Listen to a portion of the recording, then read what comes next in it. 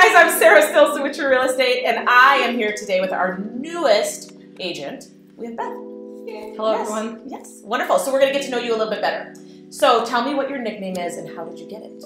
Well, my real name is actually Elizabeth, but Beth is my nickname. I was going to say, Beth is your nickname. Been a long time, except for one weird gym teacher in high school who called me Liz. Oh, just to be different. Just to be real nice. Yeah, he was interesting. So occasionally I do get a Bethy here and there, so it happens. Beth. Yeah. My mom is an Elizabeth and she's Betty. Oh, so it could be. I have options. You got that. I have many names I could be. You can grow into that one. Yeah. All right, so tell me, what is your go-to karaoke song? Oh man, anything by Queen. Oh, yeah. Favorite rock band of all time. Anything by Queen I do. I love that. Take it all. Gosh, we need a karaoke night. Oh, for real. For real. For sure. So tell me, what is your biggest accomplishment today? I think my biggest accomplishment is I feel really good about the growth that I've experienced in different careers that I have done. And I was in the cosmetology industry for many years and really kind of worked my way up in that career doing various education and consulting type roles. And I feel really good about that. And I actually am really proud of the fact that I was able to say, you know what, I want to do something else. And I did it.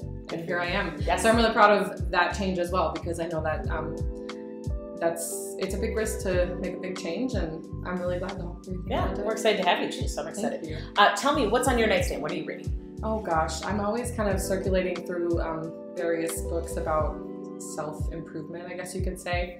Currently reading a great Brené Brown book, so Thank you for the recommend. Yes. But I also am listening to an Audible book by Richard Rohr, so he's a very intriguing author that I enjoy. So that's awesome. Yeah. Awesome. So tell me, what is your, I mean, it's been a month.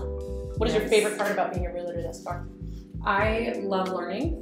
That's a thing for me. So I love jumping into something and finding out all of the little interesting parts. And I love calling the city and asking them questions and picking people's brains about, okay, so can you explain this to me? I just want to understand it for my own, be able to share that with people. And I've been very fortunate to have some great realtors that I've worked with in the past. And I really appreciated that they were able to give me an expertise that they then shared with me as far as being able to help me make decisions. My husband and I, we were just so blessed with that with the last home that we sold in the city. So yeah, I love being able to provide that for others, give them the information, let them feel like they're making a good decision on what they're deciding, because buying a home, selling a home is a really big deal. Agreed. Okay, so I'm going to go off script here and tell us one thing about you that people would be surprised to learn.